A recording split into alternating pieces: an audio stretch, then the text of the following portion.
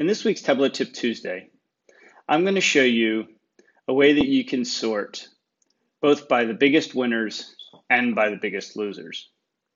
Now, the use case here is that you might want to know which products or which states or which whatever are doing the best, followed by those that are doing the worst. So let's go ahead and connect to a data set. In this case, I'm going to go ahead and connect to a coffee chain. And the first thing I'm going to do is I'm going to bring state into the view. Let's look at budget profit compared to regular profit. And we get a simple chart like this, but really what we're interested in is the variance. Which ones are doing the best and which ones are doing the worst compared to their budget. So let's create a calculated field and let's call it variance to budget. And it's going to simply be the profit minus the budget profit. And now we can put that in the view, take the other two out, and we can see that some of them are positive and some of them are negative. Now, when I sort them, you can see I've got a bunch of winners and a bunch of losers. Ideally, what I want to be able to do is I want to take these and I want to sort them in the opposite direction. So I want these to sort ascending. Now that looks like it does it, right?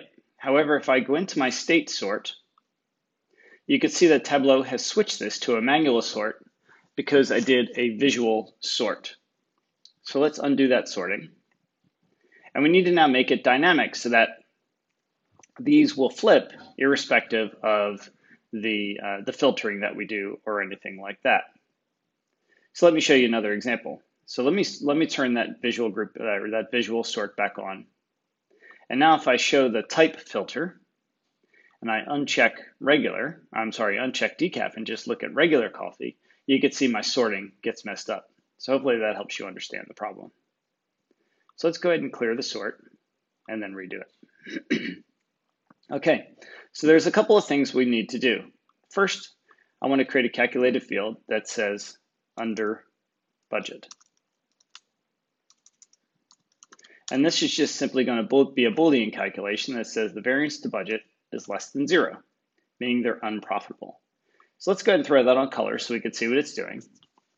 And essentially I want these orange bars to sort in the opposite direction so that the ones that are under budget the most are sorted first. So to do that, I need to create a calculated field. I'm going to call this our budget sort. And what I'm going to do here is I'm going to say if I'm under budget, meaning they're the negative numbers, then simply return the variance to budget. So that's going to return the negative values. Otherwise, I want to turn the minus of the variance budget. And this might be confusing at first, but I'll explain it here in a second. Essentially what I'm doing is I'm kind of flipping the direction of the values. So I've got my budget sort and I'm going to make that discrete. So now if I put my budget sort in the rows, you can see I've got my fields here, but they're still not sorting correctly. But notice how they're sorting. Well, first off, they're sorting by state. So let me move this over here to this side. And you can see they're sorting by this largest value, right? But they're all negatives. But the trick here is I can just go ahead and put my under budget field to the left of that on the rows. And now I magically have my products or my states sorted by the largest winners first, followed by the largest losers first. And this works dynamically. So if I go ahead and go back to my example where I have my type filter and I uncheck decaf, you can see everything sorts perfectly. The reason this works is because I've made my under budget field is basically an alphabetical sort. So the false come before the true. Remember, the true means those are my states that are under budget. And then because I made my budget sort discrete, that forces it to an alphabetical sorting. So you can see in my states that are profitable, I'm sorting alphabetically, and an alphabetical sort by numbers means the most negative ones would be first. So from here, I could just clean it up a bit. So I'm going to go ahead and exclude them both from the tooltip. I'm going to hide the headers for both of them. And then I'm going to go ahead and format the view. So in my, I'm going to go ahead and get rid of my row dividers. Or even if you want your row dividers, let's just go ahead and reduce the level one to clean it up a bit.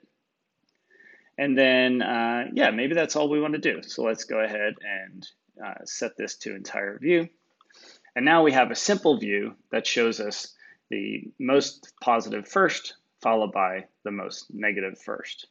So let's see how this works then. So if we switch out the view, let's say we do it by, let's try even maybe area code. Let's put that in there instead. You can see that my sorting will still work properly. Now the view looks all smushed here because I've set this to an entire view. But if we do it like that, we can see we have everything sorting properly. Or if we put the market on here, for example, we now get the market. Or if we put the product line, we see that. Or if we put the product on there, everything is still sorting correctly. So let me go back to my state view. And there you go. So a really simple, effective way for showing the most positive values followed by the most negative values. Hopefully you found that helpful, and I'll be back soon with another tip. Have a great day.